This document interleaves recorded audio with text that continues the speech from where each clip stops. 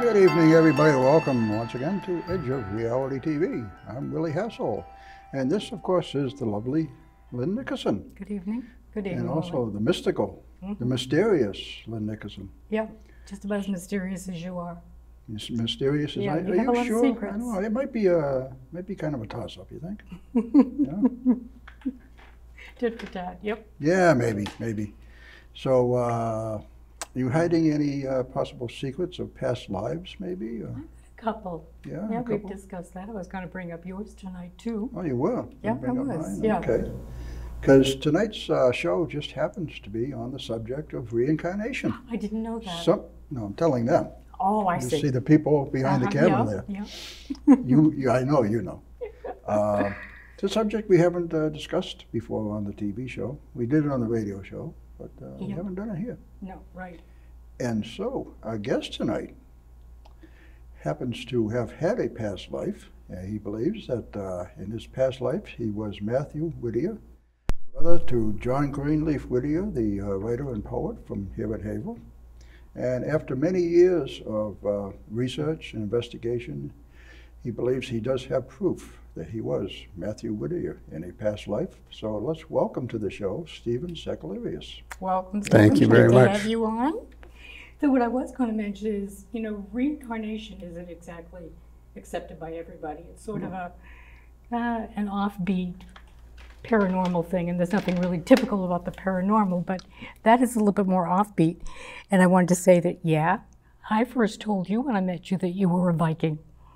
And then you had another psychic confirm it, Norm Moody, as a matter of fact. Do you remember that? Yeah, there's been a couple Yep. who have said that, and a sea captain, but I don't remember them, I don't remember those lives. I bet under hypnosis you might. I'll have to try it someday. So anyway, then another thing I wanted to bring up is my mother was a real skeptic about reincarnation, and she was engrossed in the Taylor Caldwell books. And Taylor Caldwell used to write about people from ancient times, like 2,000 years ago, around Christ time or a little bit before. And she started researching on Taylor Caldwell, and Taylor Caldwell had gone under hypnosis with the purpose of trying to discredit the possibility of reincarnation. And she wound up becoming a believer because she started reliving some of her past lives. So I thought that was pretty cool because my mother wound up doing a complete flip of 180 degrees and she became a believer. So the other thing is too, we did the radio show on reincarnation, and it was the strongest one that I remember was Robert L. Snow. Yeah. And he wrote, let me see, Portrait of a Past Life Skeptic. He had been a police officer, and he started getting inclinations of a past life. So through dreams and hypnosis, and he did a lot of research, he came to the conclusion that he had been a painter in the 19th century. So he was concerned about writing about that because he was a police officer and he didn't know how it would affect his career. And bottom line, it kind of did, but he felt that in order to be honest and to bring up all this, and he had all the evidence, he had a lot of evidence, that he would write the book, and it was very popular. So we'd like you to kind of take us on the beginning of your journey on how you discovered this. And I know that it wasn't Mathew Whittier that contacted you, but rather someone else by the name of Abby Poyen. And you were aware of her, but she had been trying to contact you psychically with no success. You just weren't picking up on her vibes. So you want to take it from there, Stephen, how she got through to you and your episode with the medium who had been contacted by Abby as well? Well, of course, I learned of Mathew before then and studied a little bit about his history. And that's how I learned about Abby, because there's just a little bit about Mathew Franklin Whittier's first marriage in the Whittier biographies. So I was aware of her and I was aware of their relationship. But like I said, there's so little about them, about her in particular. So at one point, I wanted to have 2 past life regressions. And I didn't have any budget, but I had a friend who was a therapist, and she said, well, I can do that. And she was going to do a self-help CD for the Monroe Institute, actually. And I had a Mac, and it had GarageBand software, and I was good enough that I could create kind of, good enough that I could create backgrounds, for that kind of speaking over. So the trade-out was that I would do the background and she would do 2 hypnotic regression sessions. So we started from there, and I had certain memories about that. But while I was doing the background music, I felt inspired to create one little tune. I was making a sampler for my friend. Yeah.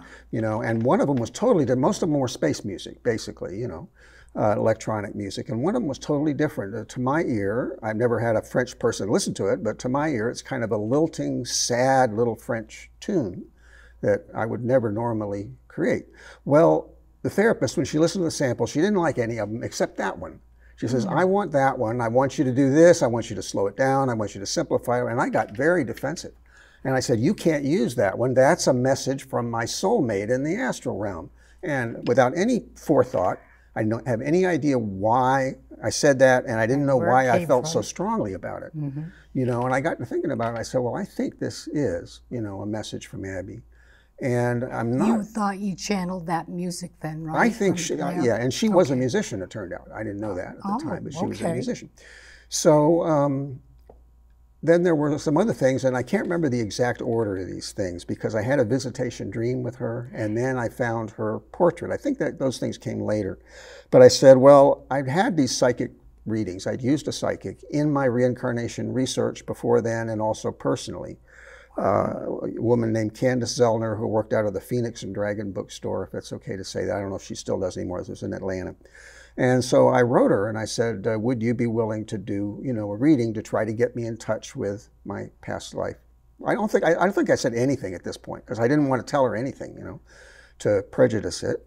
And she wrote back and says, no, I won't do it because you have an attached spirit and looking at you psychically is like looking at a funhouse mirror, all distorted. Really? She wrote me. And I was taken aback, you know, oh my gosh. So I said, well, maybe it's just she doesn't understand what she's seeing. So I wrote back and I said, well, I'm studying a past life, so the past and the present are kind of getting mixed up. And I'm trying to contact my past life wife, and I think she's wants to contact me. So she wrote back and she says, oh, okay. Now I see what it is, and that's okay. So she agreed to do the reading. So this was March 10, 2010, and it was scheduled for 2 o'clock in the afternoon. And she called me, she says, I almost called you an hour early because I've been for the last hour, I've been bombarded with images. That's how eager Abby was to talk to me. Wow. Right? So then I took notes. It wasn't recorded, but I took real-time notes.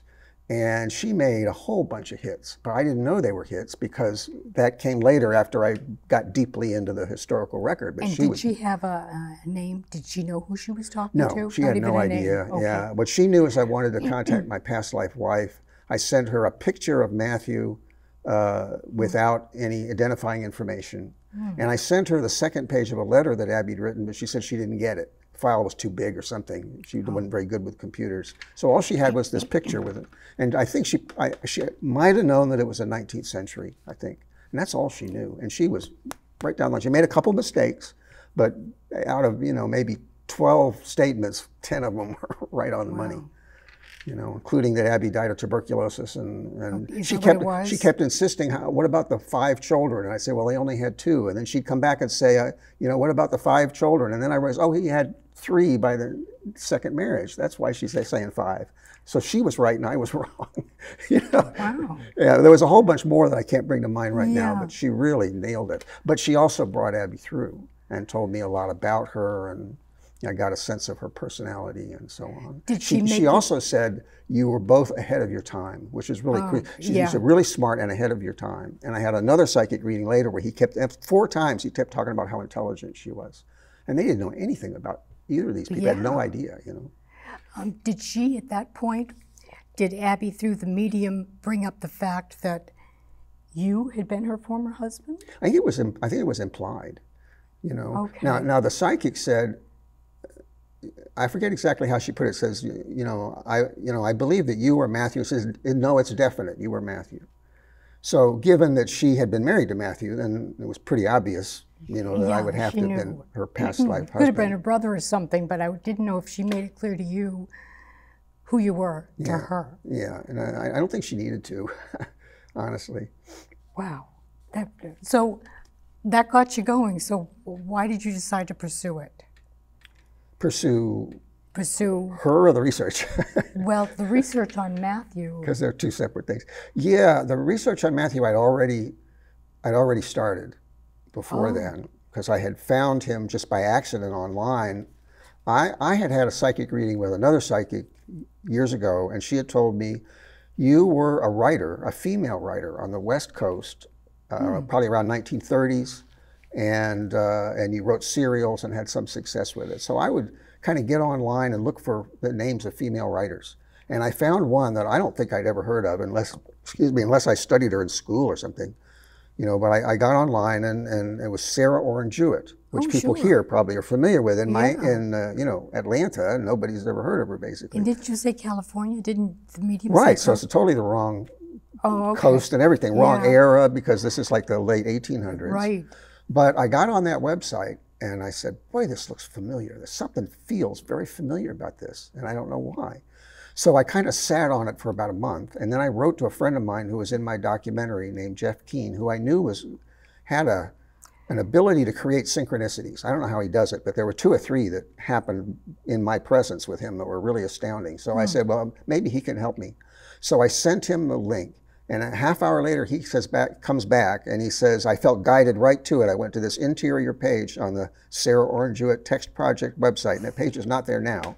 But, and here it is. This looks like you. He was a humorist. I'm betting this was you. And Mathew came up, and it's 90% similar visage. His face looks very similar to mine. So Mathew was just aware of who Sarah Orne Jewett was. She was at his funeral, and they apparently knew each other. Oh, okay. So there's no implication that you had been Sarah. No, right? I never felt that. Yeah, I never felt that. She was one of the young women that John Greenleaf Whittier mentored, but apparently she also knew Mathew there in Boston because she was at his funeral.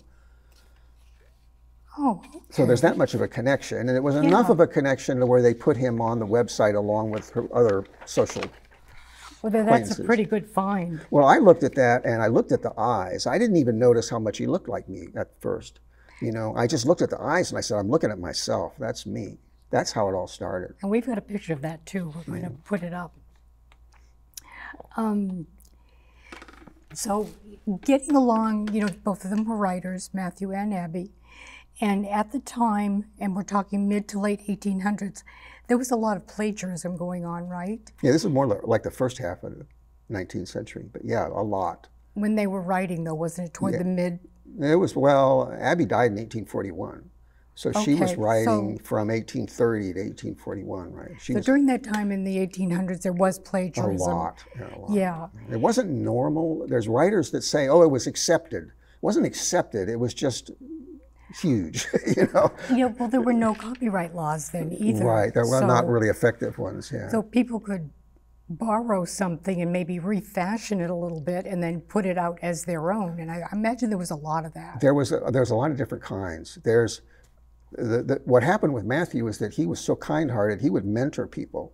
He would go in and as a younger poet or younger writer, and he would share his unpublished stuff with them to teach them, and they would publish it. See? Oh, he'd give them copies type He'd give them copies of his unpublished work, and then they would betray him, basically. That happened over and over. Abby was plagiarized by her classroom teacher, Albert Pike, whom some people know who Albert Pike was. He taught a class in 1830 in Newburyport. And she apparently, from all the circumstantial evidence, she was one of his students. And they had the same initials, AP. So he would publish her work. And I'm sure what he thought was, if I get caught, I'll say, oh, I was just publishing them for her. And if he didn't get caught, he would claim them. Well, he never got caught. And so he claimed all that material, and it made him famous for a while as a poet. So they might have been disgraced socially or something if they did get caught. I mean, there was some sort of retribution, right? Well, yeah. Or did they always turn a blind eye?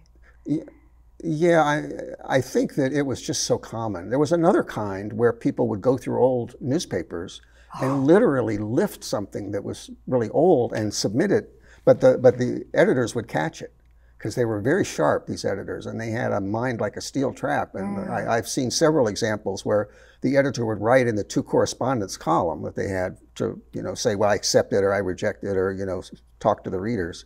And they'd say, that's a very nice poem, but it was actually published 10 years ago, So there was that going on too. But the really smart plagiarists were the ones that that stole unpublished work from unknowns. Yeah, Because they were hard defenseless. They couldn't yeah. do anything. Yeah. Hard to disprove that. Well, then, since we're on that, you are under the impression, or you have strong feelings that A Christmas Carol had been written by someone other than Charles Dickens. Right. So I wanted to touch on that a little bit. You believe that it was jointly written by Abby and Mathew? Right. Okay, so in your research, what were the elements that led you to believe that? Briefly, because this is a huge, I've got a huge paper on this, and then there's way more, so I have to pare it way down. I had a feeling when I was writing my blog, my public blog in 2006, a year after I first discovered Mathew, I suddenly had the feeling way down into the blog, I have a feeling that Mathew had something to do with the writing of this story. And I didn't know what it was. I was guessing maybe he wrote Dickens a letter. You know, I wasn't being too grandiose. I just said, I have a feeling he had something to do with it. And I noted it in my blog. And that blog is public record because archive.org's Wayback Machine captured that. Yeah. And you can find it still online. So that's dated and recorded. So I had that feeling, but I had nothing to go on because I had never studied anything about the origin of A Christmas Carol. Do you consider yourself psychic? No. No? Not particularly. Well, I think you probably have a lot of intuitions. Yeah. You know, I don't know. I don't consider myself psychic. I'm able to sort of catch Abby's thoughts at this point after 12 years of being with her, but, you know, I don't get anybody else. Of course, I don't want anybody else, so I don't know if I opened myself up to others. I don't know. But anyway, so 3 years later, I started really researching it in earnest, and I really was concerned that I'd get into it and I'd find that it was totally impossible. The dates were completely off, and you know, I was prepared for it to be impossible, just like Captain Snow and other people that are trying to disprove. You know, I was kind of like that. And the more I dug, the more it fit. Everything clicked, including the fact that there's proof that Mathew had written Dickens a letter. And then there's So he had. Yeah. And then there's proof that Mathew was, or evidence that Mathew was personal friends with Oliver Wendell Holmes, who was instrumental in bringing Dickens over to Boston in 1842. See, so there was a welcome dinner, and Holmes was involved in preparing that welcome dinner and bringing Charles Dickens over. And Mathew and Oliver Wendell Holmes were personal friends. He definitely would have gotten a personal introduction, no question. You know, so we've got that. You know, there's all of these elements, and they kept falling into place. And had it been published, A Christmas Carol, by Abby and... No. No, it hadn't. Now, the psychic Candace Zellner said there was a copy, but it was destroyed in a fire. Signed copy, she said. And then I found out that Mathew had, in fact, had a fire in 1852, but we don't know if that was in it. So how do you suppose Dickens came across a copy of it? Mathew handed it to him. Oh, he did? See, this is the year after Abby died. And Mathew apparently went through a phase of writing a whole bunch of tributes to her, and he had been very interested in Stoic philosophy. So he wanted to kind of disperse all of the things that reminded him of her and start over, I guess. And so he did two things. He started giving things away, and we have a little bit of evidence of that. He asked John Greenleaf Whittier to go to the Rocks, is what they called Rocks Village, and take this package to the Rocks, and you know. What, in Haverhill, or on the edge of Haverhill. Which would be Abby's effects, you know. So I know he was giving her stuff away, and to contact prominent literary figures and give them samples of his work. Now, what I feel is that Mathew and Abby wrote A Christmas Carol with the idea of transforming the world. The idea was that it would take each individual reader through a process of spiritual conversion. And Abby, of course, was a musician. And calling the chapter staves had a double meaning. And the first meaning was musical, and she was a musical prodigy. Yeah. But the other one is staves can be a rung on a ladder. Yeah. So each chapter was a rung on a ladder towards the spiritual conversion that everybody was going to have vicariously as they identified with Ebenezer Scrooge. It was a deeply spiritual book. It was never a ghost story. Okay, so you know, I don't know if I answered your question, but that's what they had in mind. They would have started it in 1838, not long after their son Joseph, who was 11 months old, died of scarlet fever. So the Tiny Tim character is at least partly representative of their son Joseph. Okay. How is it then that they arrived at the title A Christmas Carol? Because she was, well, for two reasons. Because, sorry to interrupt you, because she was a musician, and because they based it on a story called The New Year's Bells. The New Year's Bell? Bells. Matthew had written a story, I think it was in 1832 roughly, because that's what matches his style from about 1832, kind of science fiction-ish. Yeah. But it has a whole bunch of the basic elements of A Christmas Carol. And when I say that, I don't mean it lightly. I mean the last paragraph has some of the same wording as the next to the last paragraph in A Christmas Carol, and there are elements just like it, you know. So they would have started with that as a template. Now, unfortunately, that one got plagiarized and was published in 1852. So, you know, I have to prove that it was plagiarized in order to prove that Matthew wrote it, and then I have to prove that it came before A Christmas Carol because that was his style around the early 1830s. So there's a little wiggle room in there. But as far as the story itself, it's obviously a precursor to A Christmas Carol. There's no question about it. So they would have started on that soon after their son died in 1838, based on that earlier story, which was called The New Year's Bells. So it already had like a musical theme. Connotation to it. Did you say their son died at 8 months old? It's 11 months, yeah. 11 the months. second child died at 8 months. But their first child, Joseph, died at 11 months from a scarlet fever epidemic, tragically, because they were being persecuted in Amesbury. They were living in Amesbury. They had eloped to Dover, New Hampshire. They were persecuted there for their abolitionism. And then they moved to Amesbury and they were persecuted there. They were publishing a little newspaper. Matthew was very strong against slavery, published one of John Greenleaf Whittier's anti-slavery poems on the front page. There's two photographs of the front page that's left. And also Abby was being persecuted as a witch because she was interested in the occult, see, and she was psychic, I think. So they were being double persecuted. And there's a little mention in that newspaper that girls were throwing rocks at the windows. And one of the Southern editors that commented on it blamed him and assumed that they must be throwing rocks through the windows, which I think is what they were doing. They were stoning the house and screaming at her. And she's in, Matthew's at the printers, the newspaper, and these girls are throwing rocks through the windows and screaming horrible epithets, probably, and she's terrified that they're going to burn the place down. Yeah. So this is the kind of persecution they were up against. So what happened was that he went to Michigan because John Greenleaf Whittier, his brother, quickly, he arranged for Matthew to try to move to Michigan and talk to this abolitionist in Michigan, Thomas Chandler. And when Matthew came back, his son had died in the interim. That's really sad. At what point, because I know you told me this at some time, that they were living in Dover, New Hampshire? Right, for about a year and a half they were in Dover, yeah. And where was that in their path of different places that they lived? They eloped to Where was it they were married then when they eloped? Well, listen, we don't know. We know they were married by a Congregationalist minister, Cushing, James Cushing, if I remember correctly. Yeah. Whether it was at the church, the East Parish Church, or whether it was on the road. Here's what I think happened. Do you think it was in Dover? No, I don't think so. I think it was on the way. Okay. Here's what I think happened. They ghost wrote a sermon for David Root, who was an abolitionist minister in Dover. And he gave that sermon in Haverhill in the evening on August 2nd, 1836, okay?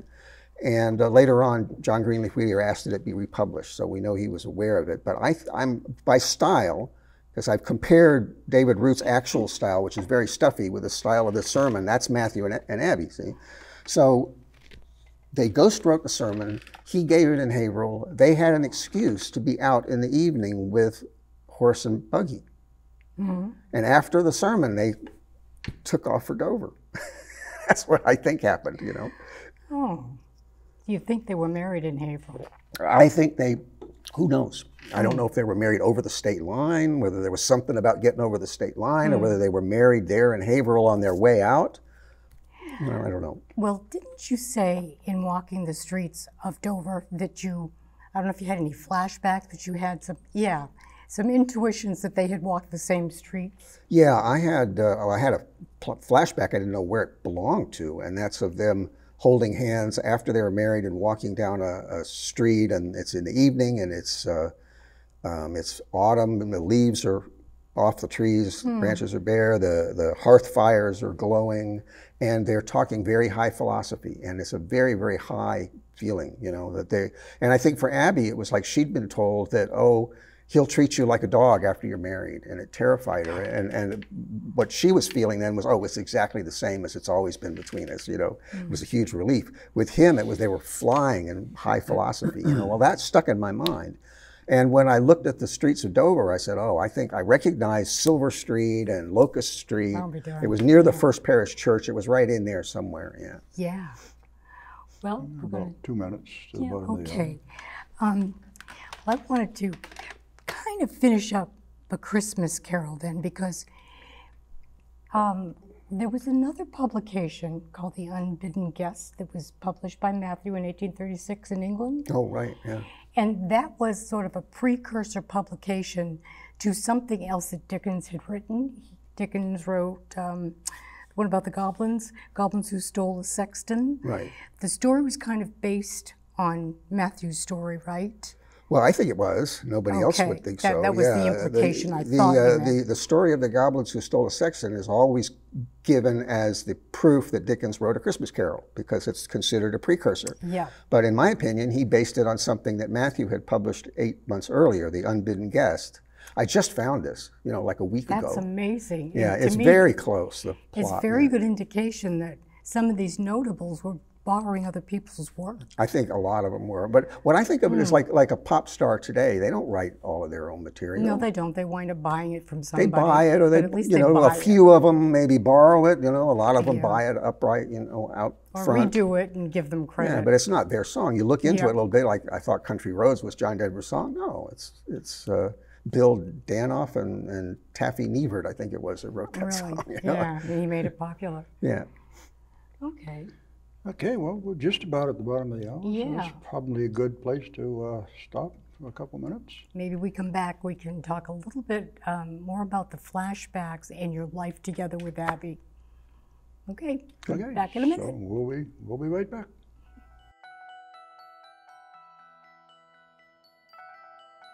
And welcome back to the show. Tonight's guest, Stephen Sakellarios. You got it right. And Welcome we're back, talking Stephen. about reincarnation and his past life as Mathew Whittier. Yes, we are. It's wonderful when hosts get my name right. Yeah, It's very rare. I studied, Stephen, I studied. Kind of reconfirming, huh? Your importance I in the can't world. spell it, but I can say it. As long as you can spell it. There you go. That's all that really I had to matters. spell it in first grade, so. So we were talking about A Christmas Carol, and I think that there's still something else here to wrap up. So what I was asking you was if you could cite briefly an example or so that would indicate that you felt it had been borrowed from Mathew, probably without his permission is the idea.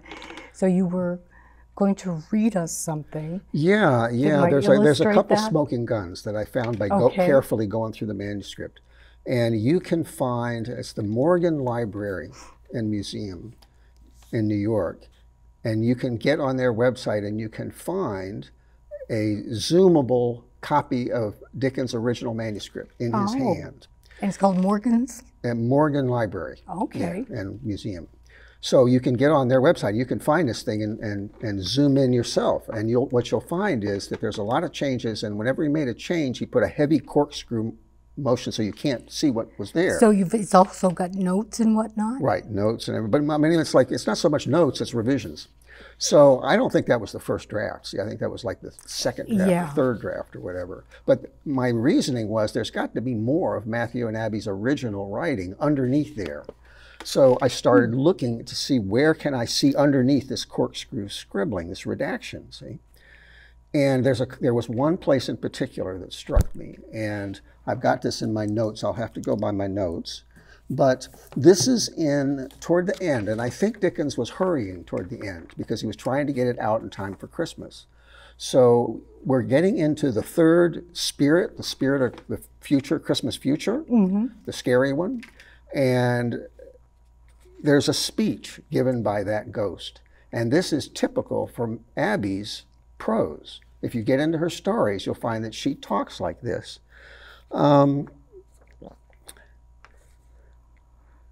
But if you look at it the way he printed it, he's talking about a man who has died, and he was a good man, and he was a giving soul, and so on, as a giving person. And he says well, I'll read it.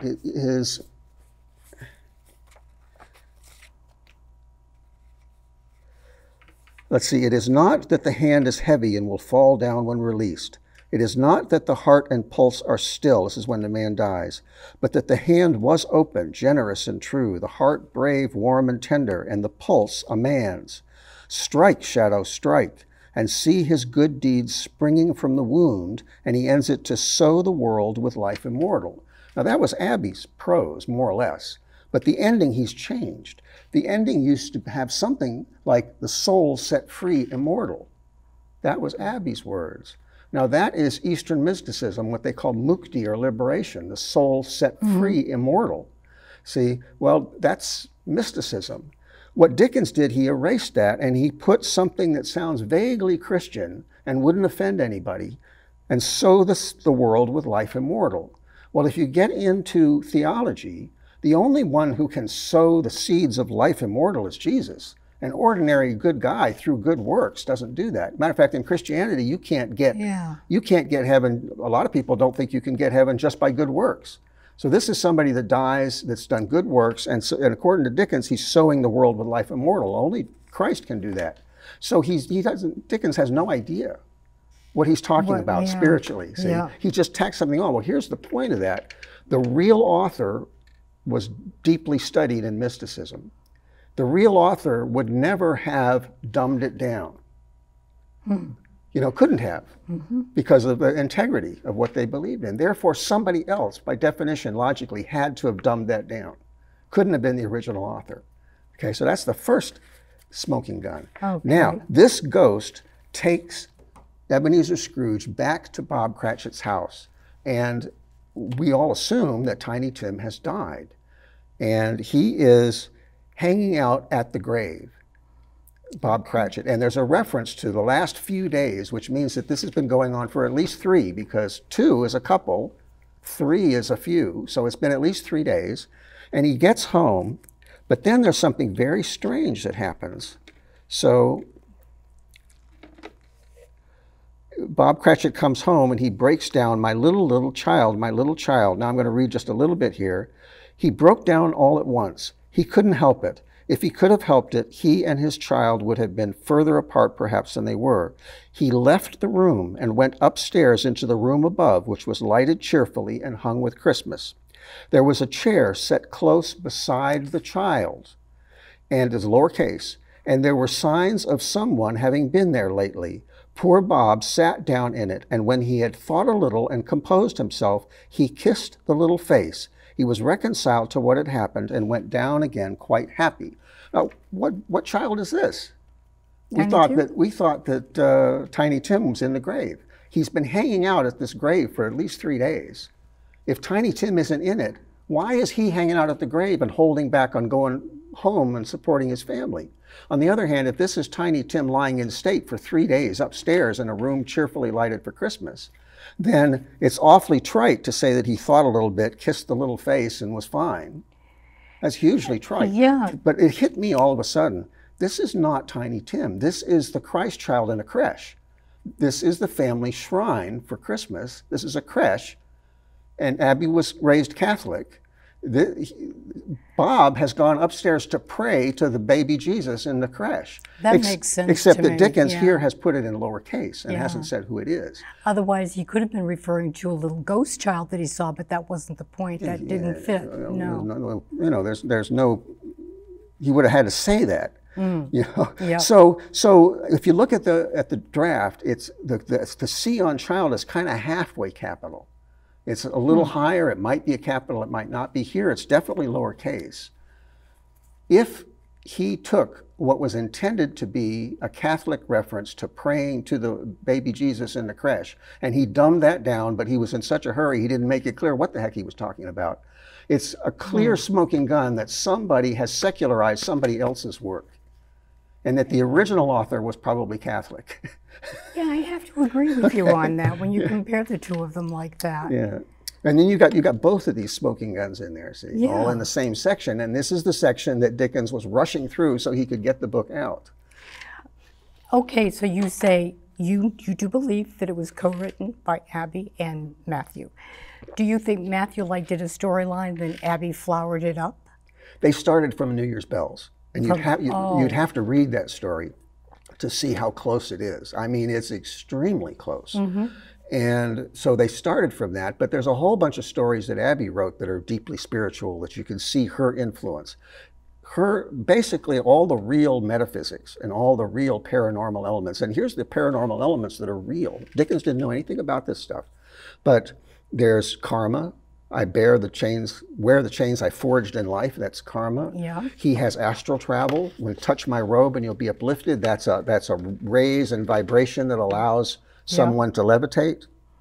There's astral travel. There's Marley's ghost is an earthbound spirit. He talks about what it's like to be an earthbound spirit, having these terribly intense regrets that you can't do anything about. All this is authentic occult studies that Abby had been doing for years, before she was 14. Right? And I mean, there's other things in there I forget now, but that's enough. You get an idea that this is authentic, and Dickens' others are not. They're just fanciful. See? Yeah, that's really pretty clear. How about then, I didn't want to leave the dream visitation just as we left it.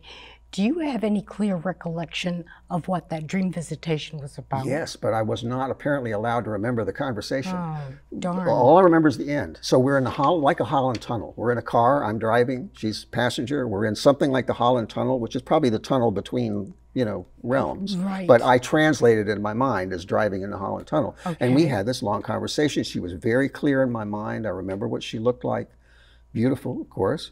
And we had this conversation, which I don't remember, but then at the end, I started to get kind of lucid. I started to wake up, and I said, you're not a real girl, you're in my imagination, because I was starting to be conscious. And she was amused. She says, oh, is that so? And then I woke up. And then you woke up. But I had such a clear vision of her, what she looked like, that I immediately hopped on Google, and I selected images, and I downloaded 12, one was a duplicate, so 13 images of young women that looked like what I remembered in my dream in one way or another. And that was 2 weeks before I found her actual historical portrait. And when I found it, it's very similar to those. It's right on the money. And I had no possible way of knowing that. Well, that's kind of heartwarming. Yeah, it was wonderful. Find that. And that's the only one I've ever had with her.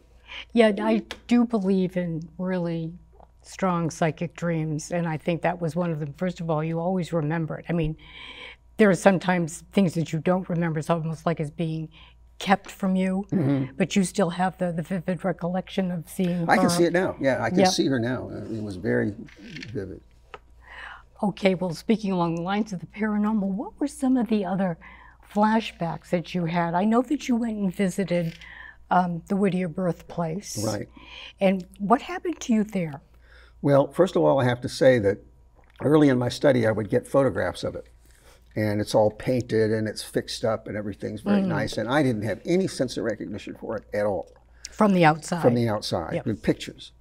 And that used to bother me. I thought, well, how could I be this guy if I can't even remember the place he grew up? It was really kind of disturbing because I wasn't sure. And I would say, this is kind of a, in the negative column, And then I finally found a picture. It's a postcard, and it says the Whittier homestead as it looked when John Greenleaf Whittier lived there. And I think it was actually a little seedier than when he lived there because it was like many years later. So I think it's not quite fair. Yeah. But that looked pretty familiar. I said, it's not painted especially. I said, oh, okay, it looks a little bit, because that was built in like, I think, the 1600s.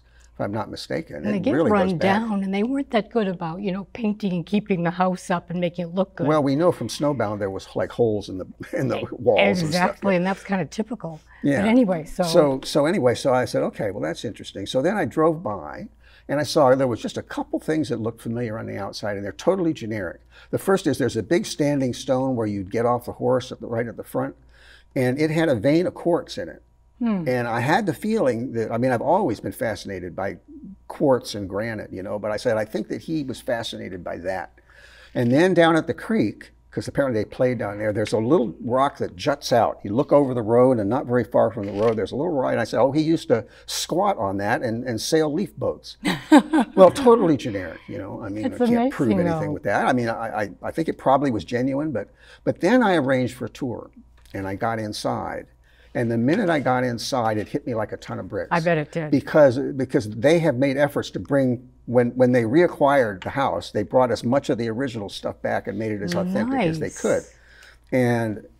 But I was in a position where it was just me and the caretaker, and we had a wonderful conversation for about 3 hours, wonderful guy, but I was not able to let my feelings out. See, I had to sit on them. And after about 10 minutes, it kind of faded and it was gone, you know. But if I had been allowed to, you know, to really, I bet you could have recollected a lot. Well, I would have had a lot of feelings. Emotions come through much more readily than cognitive memories. That's usually what things are associated with to verify that they're true and authentic, is if there's an emotional connection. Yeah, has to be there. Pulls it. Now, there was one memory I got from looking at a photograph. Yeah, I was hoping you were going to mention that. And, if you didn't, I would. I had the same strong feeling when I was in the house. As you walk in, I think it's the front door, not like the mudroom and the kitchen on the side, but the front door, there's a stairs off to the right. And there's 3 steps and a landing. And I said, oh, I used to take a running start, put my hand on that post, swing up and land on that landing 3 steps up with my boots and go whomp. When you were a kid? When I was a kid. Obviously I was older, but see, apparently I just ran into something recently that shows that he gained his height very early. He was 6'2". John Greenleaf Whittier was also tall. Wow. Both brothers were tall. And he must have attained his full height quite early, like 12 or 13 or 14. Sometimes that happens. So at 12, he would have been able physically, because it's not really that big. All these things are a lot smaller in real life than what you think they're going to be. So when I looked at it, he could easily have done that, you know. But I just read, and he was very mischievous, you know, and energetic, and got in a lot of trouble. So it was, I think he would have gotten in trouble for that, you know. And we actually do have a photograph of that. Yeah, good. Yeah. And I hope we have a photograph of the following. Was George Bradburn's picture there? Yeah, George Bradburn was, actually Mathew praised him to the Boston Chronotype editor Elijah Wright, whom he was friends with. That's a radical anti-slavery newspaper in Boston. And Mathew praised him to the editor and said, you ought to pay attention to this guy because he gives wonderful speeches and so on. Well, he became like an associate editor toward the end of the paper's life in 1849. And I was looking up the Chronotype because I knew Mathew had written for the Chronotype. And I was looking it up and I saw this thumbnail picture of George Bradburn. And all it said was that when I opened it up, all it said was that he had been an editor for the Chronotype in around 1849. But it's a profile. And I looked at that and all of a sudden it came alive. Oh, it was on the internet. It was on the internet. A thumbnail on the internet. Yeah, and I enlarged it, and I looked at it, and it came alive. And he turned to me, and a big smile broke out on his face. And I felt that he was a very close friend. And the thought came to me, he was like a warm hearth on a cold day. Wow. I've never heard that expression. Nobody says they've ever heard of it, but that was the expression that I remembered. And he was a very close friend. So now I have to say that many years earlier, I found that the researcher I was working with had told me about him. And she had mentioned that there was a memorial about him, you know, written. And I didn't pay much attention to it at the time. I said, oh, I wasn't him. I didn't really get what she was trying to say, and I forgot about it. But technically, I had seen that. So I found the memorial, not remembering that I had ever seen anything about it. And I read it, and at first it says that he was good friends with John Greenleaf Whittier, and I was disappointed. I said, well, that's not what I remember. What I remember is they were really tight. And then at the end it says he worked at the Boston Custom House in the Naval Department for 14 years. Well, so did Mathew. So they were co-workers in this little group of men for 14 years. And they had all these things in common. They were both spiritualists. And here's something that in the memorial, his wife Frances said, she asked him, are you afraid to die toward the end of his life? And he said, no more than I would be to walk into that room, he says. You know, so I mean, these are powerful guys. You know, in that memorial, they probably made the association with John Greenleaf because he was the more popular one, and people could identify with that rather than saying Mathew. Yeah, Mathew's nowhere to be seen in any of these things. Yeah, he's sort of secondary. He's kind of overshadowed by his brother. He's not even named. He's called the brother of the poet. I have a letter of Mathew's from the Boston Custom House, and twice is penciled in brother of the poet. Wow. It's all he's ever known as. That some people might say, oh, this guy's really flaky because he saw a picture come to life. Willie had a very similar experience. Really? Yeah. Looking in the mirror at himself. Yeah. And It just wasn't a picture, it was a reflection in the mirror. he was doing like scrying, kind of, and And my reflection in the mirror, to make a long story short, Changed. turned into a young girl who was murdered by a local butcher's son. Wow. But anyways, what happened was the reflection in the mirror, while I was just motionless, staring right at the mirror, the reflection turned, and there was other people next to me watching. It turned and looked at the other people. I'm getting chills. Right? And the mouth started moving. Wow. and she started talking. Wow. That's pretty freaky. Those things do happen. Yeah, they do happen. Yeah. It was the only time that happened to me. It wasn't like I had this, next week and the week, But only I time think that that's ever a happened. great paranormal story. It just that adds more impact as far as I'm concerned. Yeah, well, it's pretty evidential because I didn't have any way of knowing they were that close. Yeah. Yeah, Yeah, that's a really great find. Yeah. So yeah, we definitely have to include that picture of Mr. Bradburn. Yeah. Very cool. Okay, how about regarding paranormal stuff, other flashbacks? Now, there was something that happened in the town square of Portland that gave you an indication that you vaguely remember having been with Abby. So do you recall that one? Yeah, that happened under hypnosis, and it's just there wasn't really anything that triggered it. I don't even like. I've got the transcript, I've got the recording of it, and I don't see anything that brought it on. But all of a sudden, I saw myself. I can still see this. I'm in a big open area, and there's men, no women or children that I can remember, just men in black coats and top hats, and they're milling around in this big open area. It's, at the far end, there's a man standing on a farm wagon with a megaphone, speaking trumpet, giving a speech, but nobody's really paying much attention to him. And I have a thought and a feeling, and my thought is there's something big going down in a distant place, and we're okay now where we are, but it's going to mean big changes.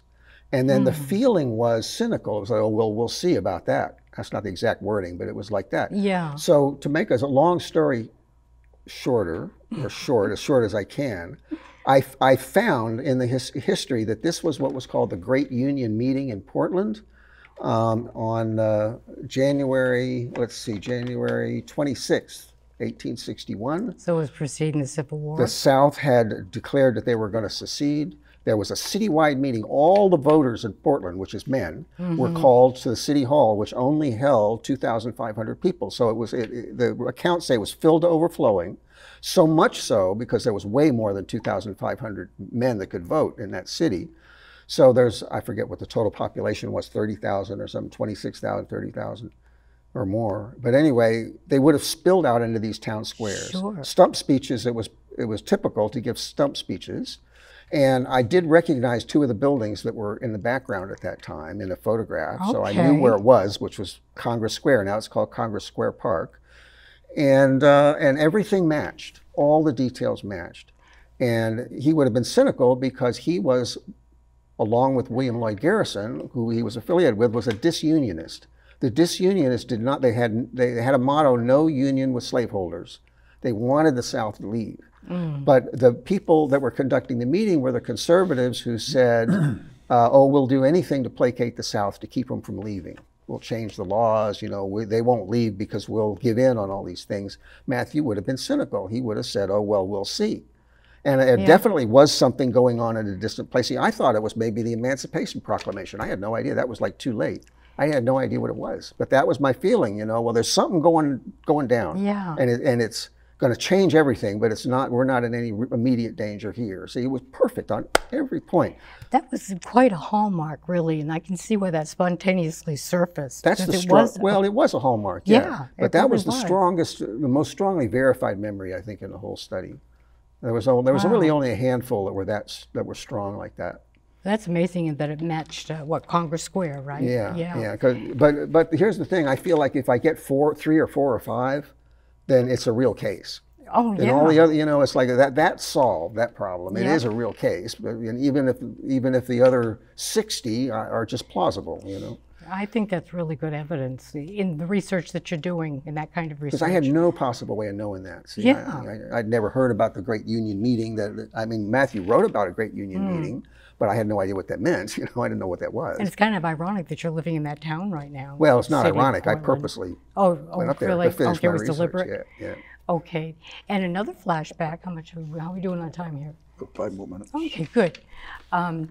We went out to visiting a couple of cemeteries, and we visited Abby's headstone as well as Matthew's. But at Abby's graveyard, you had recollections of her funeral service there, right? Yeah. You want to tell us about that a little? Yeah, I was working with a researcher, a volunteer, first year, 2009, 2010. And she asked me, do you remember anything about Abby's funeral? And I said, no, I don't remember a thing. And then things started to come to me, and I started writing it. Well, I don't have that email. I lost that one. I still have the ones that are like a day or two after where I'm referring to it, you know, but I can't find that one. But I know what I said. I remember the whole thing. So I started writing her about, and I still remember it. We arrived in carriages, horses and carriages. We parked on a road, a sandy road, like it was kind of orange-white sand, and there was a bank. And we parked and we walked down about 200 feet on a slow incline down on rough terrain. It was like grass and stubble and almost like it had been plowed, you know, but it was like stubbly. And we walked down about 200 feet, and we got to this area where her grave was, and the background, it was kind of enclosed in like a semicircle of shrubbery, and there was a little fruit tree, like apple tree or some kind of fruit tree on the left. And we stood at a semicircle facing the shrubbery, all men, and the ceremony was there, and a wind came and blew the blossoms down on the grave. From the And tree. I struggled and struggled. I'm speaking in first person now because I remember it.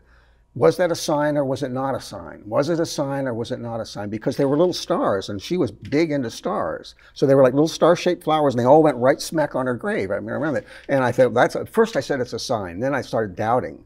And then I went back and forth, see? So that was the ceremony part, and I've shown you guys where I think it was. Yeah. Later, my researcher found the grave. It's right up at the front on Broadway, but it was moved there because it was a burial ground before. And a burial ground, the family would just pick any spot that they liked, but when it became a cemetery, they moved it. Well, I couldn't find that record for Greenwood Cemetery, but Pentucket Cemetery here in Haverhill, there is a record that they did that in 1845.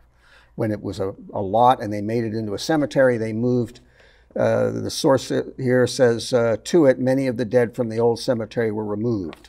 So what is the difference, legally speaking, between a burial ground and the cemetery? Was the cemetery part of the town then? I don't know exactly Maybe what the private legality is. land I mean, a cemetery is an official organization. I don't know who owns it. The Greenwood Cemetery is privately owned. Yeah. But a burial ground is just a place that's been set aside that maybe somebody just picked out once and other people said, that's nice and we'll go there. And they would pick out a place that would be nice to visit. It's under a tree or on a hill or overlooking the Merrimack River or whatever it was, you know. Yep. It might be somebody's a plot of farmland that someone donated. Exactly. But it'd be very inefficient, right? They're just all over the place. So when they incorporate a cemetery, they want everything, you know, really efficient and tight, so they move them. Yeah. So that's why it didn't matter that the grave wasn't where I expected it to be. Yeah, that makes a whole lot of sense. Yeah. And the flashback then, or what you've kind of, it was sort of a premonition almost, at the Peasley Garrison House after the service, there was sort of like a get-together. Well, my researcher extrapolated, she lived pretty near the area, so she went there and she, you know, found out about the Peasley Garrison House, and she kind of extrapolated that would be the logical place for them to have had the memorial service. Okay. And in fact, it was in Abby's family on her mother's side, so that makes it more. And it was what, a mile distance or something? Yeah, Very half a mile or close. something. It's just down the road. Okay. And so it's the logical place. Plus, it had a room that I remember going in the front, and there was a big room to the right as you go in the front door. And there is one there, as I understand it. They had the meetings in the past and everything, so it's obviously big enough for that. So that fit. What I remember is I'm kind of like this table. There's a coffee table in front of me, and I'm sitting on one of these little sofas, like a two-seater or something. And it's got the hard horsehair, you know, single cushion like they used to have. And in front of me is a figurine, a bronze figurine about maybe 8, 10 inches high of a dancer pirouetting. And she's under a bell jar. The bell jar does not have a handle on it. It's smooth and it's on a dark, rich wood base. And I, as Mathew, stared and stared and stared at it because the people I had brought, this was a funeral after the funeral. This was one arranged, I think, by her mother, especially for Mathew, because he and her father were enemies. He would not have been able to go to the original one, which was mid-April. So, but he brought these friends that didn't know Abby. So they're all socializing and cutting up and having a good time. Yeah, and it was tearing him up inside. It was killing him. Yeah. So he felt like running out of the room. And if I were to run out of the room, I would go to my left and take a left again out the door. That's where it was. I was facing, you know, if I was facing away from the front of the house toward the back of the house. And I wanted to leave. I wanted to run out. But out of respect for Abby's mother, who had arranged this whole thing, I wasn't going to do that. So in order to hold my feelings, I'm staring and staring and staring at this thing. Now the question is, does anybody know where it is? Yeah. That's what I want to know. That's a big question mark, that it could be out there in the Is it? So I world of antiques somewhere I contacted in April. antique stores. Nobody's heard of it. But is it in somebody's private collection? And would they be willing to tell me? So, you know? You never know. It could surface. Someone may decide to get rid of it. It you would know, be in another even estate stronger sale. proof than the Great Union meeting if I found it, because it's Yeah, very that would specific. be Yeah. very cool to find that. Yeah. So it may still be somewhere in Haverhill. If somebody does know the whereabouts, quickly, how could they get a hold of somebody? Well, my website is www.ial.goldthread.com, like a needle and thread, and you can find the way to contact me through that. What's the IAL stand for? In Another Life, that was the documentary on reincarnation. Okay. Yeah. Yeah. So if anybody has seen this thing and maybe even owns it, just to contact That would be wonderful. Yeah. Stephen about that. That'd be great. That would be really good confirmation more confirmation of what you feel to be true. And that's it. Well, all out of right. time. We managed to get in pretty much what we wanted to, didn't we? I think so. So thank you very much, Stephen. Thank you. Fascinating Thank you. story, really. And, Tale, I should say. So that's Edge of Reality TV. And next month we have psychic Christopher Brown. Yes, we do. Coming down. Yes, And he's quite the medium. He's a psychic medium. He does some great gallery reading. Terrific. He's pretty amazing. So Yep. he's going to be He joining brings people us. in tears all the time. He's going to be joining us next month. So Yeah. be sure and tune in. Yep. And Hope to until see you then. Good night. Good day. Goodbye. And so long. Until next month. Until next month. Thanks for joining us.